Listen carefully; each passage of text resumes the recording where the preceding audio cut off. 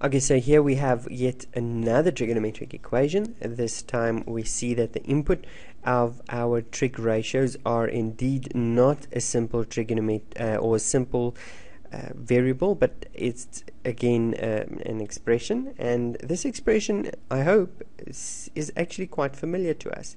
We can see that this is 270 plus alpha, and we can use co-ratios to change this, to simplify that. And same here, we can use the co-ratios to simplify that. So we are going to use our pas, cas, and das steps. Okay, positive, acute, and simple, making our angles positive, acute, and simple. Secondly, changing everything into cos and sine.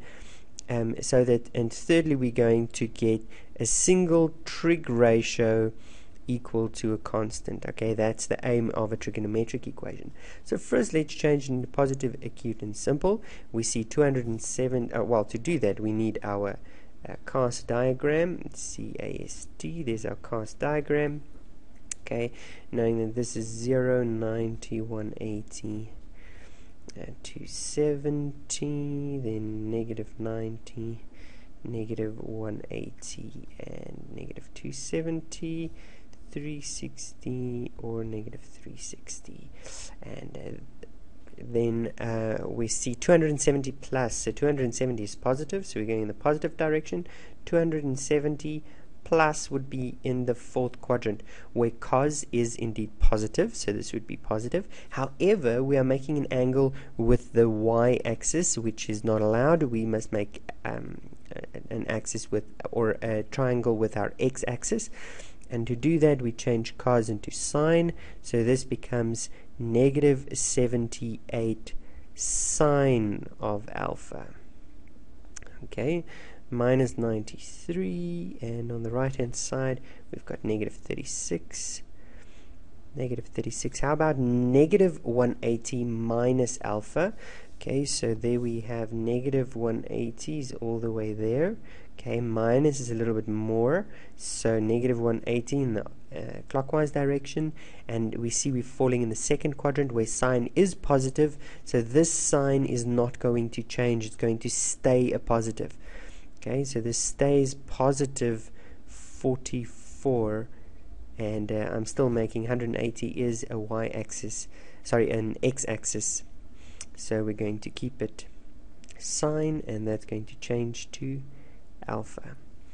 Okay, and now we see we have two trig ratios on either side. This side we've got negative 78 of them, on that side we've got positive 44. So if we subtract the 44 signs we have on the right hand side, also on the left hand side, okay, as we do in equations, then we have negative 78 minus 44 sine alpha.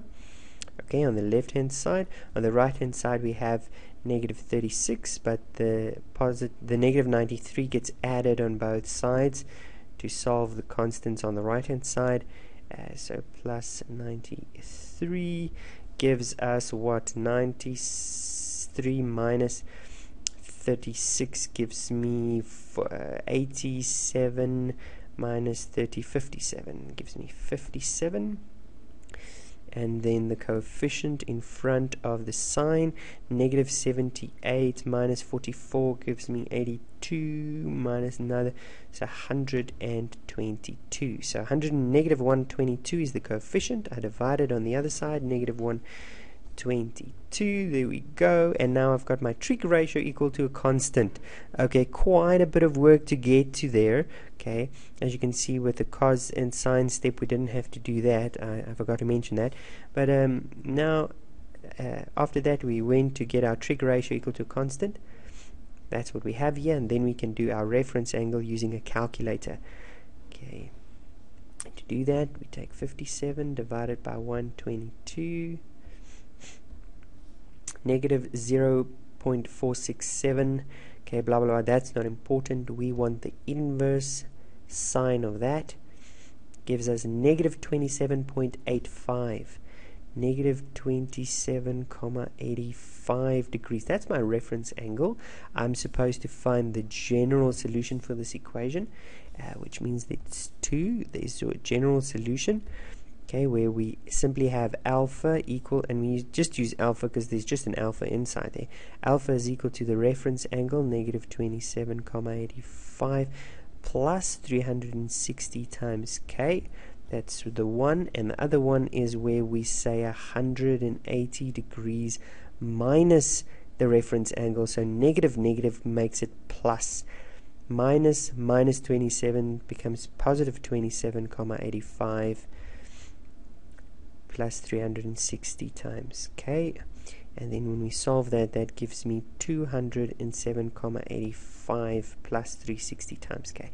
That is my general solution, where k is an element of integers.